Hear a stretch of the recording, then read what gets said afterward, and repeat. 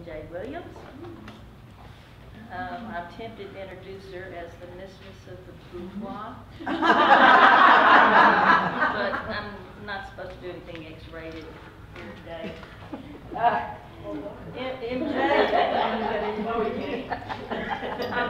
I made that promise. MJ didn't. MJ's originally from the California Central Coast. She now lives in Houston with Layden and her fur children, including 2 lovely black cats named Vlad and Merlin, and they have their pictures on her Facebook page. MJ is the author of 14 books, including 3 Goldie Award winners. She's published over 30 short stories, mostly erotica with a few romances and horrors mixed in. Her latest novel is Model Behavior. She has another novel, double intent there. Another novel, Scene of the Crime, will be available this summer. And she has a short story called Meeting Miranda in the Lone Star collection. All right. I am reading from Model Behavior, and this is, there's still a lot of sex in this book, but there's less than in my normal books. This one has a little bit of an intrigue angle to it. So I'm going to start reading. The story's about Ronnie, who is a photographer who is sworn off relationships, and so she sleeps with most of her models. And one model, she finally takes to bed and decides this is the one. And that woman's name is Lana. So Ronnie and Lana become an item. But Whitney, who Ronnie has slept with previously, doesn't take real well to Ronnie no longer being available. And that's kind of what the story's about. So I'm going to take it from about the middle of the book or so. Ronnie kissed Lana again and got out of bed. She took a quick shower, dressed in her trademark black, ran some gel through her hair, and she was ready. She smelled coffee and smiled that Lana had made it for her. She could really get used to having Lana around. She really, really liked her. She found Lana sitting in her kimono at the kitchen table. She was tempted to take her again, but knew she had to get to work. Instead, she sat and had a cup of coffee with her. "Are you up now?" Ronnie said. "No, I'll go back to bed once you leave. I need my beauty sleep." "I disagree with that, but I won't fault you going back to bed. I'd do the same if I could." They enjoyed their coffee, and then Ronnie stood.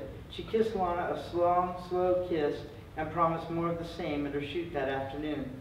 Ronnie arrived at the studio and set about making coffee.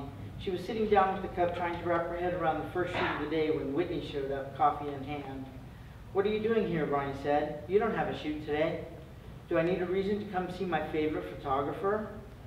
"Whitney, this is getting weird. You're bordering on stalking. Just because I bring you coffee?" "No, I'm patient. I'm biding my time.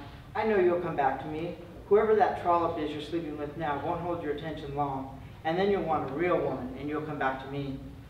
"Don't you dare call her a trollop. She's my girlfriend, and I don't need you for that anymore.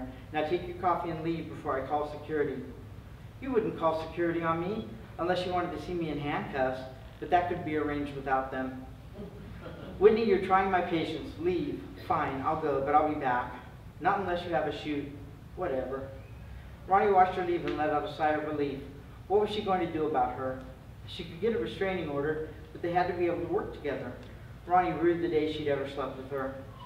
She got everything ready for her first model of the day. She tried to calm herself down enough to photograph her, but she was still shaking with anger. She sat at the small kitchen table and took some deep breaths. Satisfied she could work, she grabbed her camera and waited for the model to come out of the dressing room. The model, Tina, was tall and thin, with shoulder-length brown hair and blue eyes. She was a natural in front of the camera, and the harder Ronnie pushed her, the better she did. Ronnie was pleased when the shoot ended. "You did great," she told her. "Thanks, it felt good. I've worked with lots of photographers, but I think you're the best." "Well, thank you. I hope we'll work together soon." "So do I. You're free to put on your street clothes now." Ronnie's stomach growled, and she was just about to send Devin out for sandwiches when Lana showed up, carrying Chinese food. "Yum," Ronnie said. "Chinese is my favorite. How did you know?" "Lucky guess, it's mine too." "Great."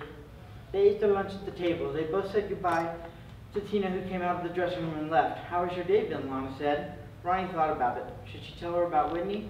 She decided to be honest. "Well, Tina was great, but Whitney brought me coffee this morning." "Okay, I officially don't like her." Ronnie laughed. "You're not alone." "Seriously, why won't she leave you alone?" I don't know, let's not talk about her anymore. I want to hear about your day.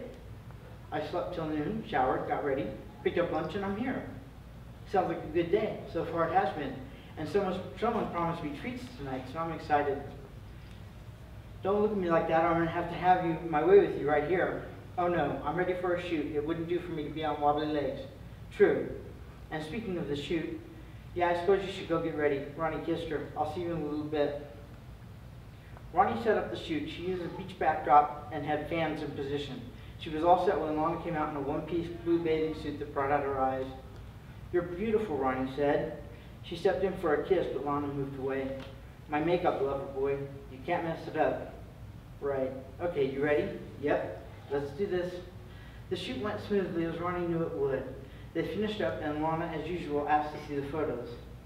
Ronnie scrolled through the pictures for her. Perfect, Lana said. You do such good work. Thanks. You're easy to photograph. The camera loves you. Okay, I'm going to get changed. Do you have any other shoots today? Nope, I'm done. Get back into your street clothes and we'll head home. Ronnie put away all the props and was cleaning out the coffee pot when Lana emerged in shorts and a golf shirt. She looked amazing and Ronnie felt the familiar tug in her gut whenever she saw her. Are you ready to go? Lana asked. I am. Let's get out of here. They walked toward the door, but before they got there, Whitney burst in. Where are you going? She looked at Ronnie and then Lana, and then their hands joined together. Oh, is this your model for the night? What are you doing here? Ronnie said. She felt Lana try to pull away, but she held her tight. I came to give you another shot to sleep with me tonight, but I see you have other plans. Yes, I do, and I will continue to have other plans. Whitney looked at Lana. Don't believe her if she says she'll be faithful. It's not in her genetic makeup.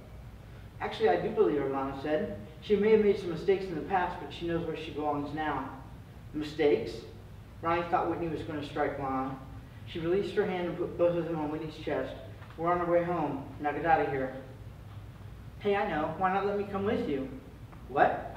Ronnie and Lana said in unison. Sure, we can have a threesome. Then you'll remember I'm the best. Sorry. You're crazy, Whitney. Now leave before I call security. Afraid I'll show up, Blondie? I mean it. Whitney looked down at Ronnie's hand, still on her chest. Fine, but anytime you want a threesome, my offer still stands. She left and Ronnie turned to Lana. You okay? Lana only nodded. I'm really sorry about her. She'll leave us alone now. I hope so, Lana said.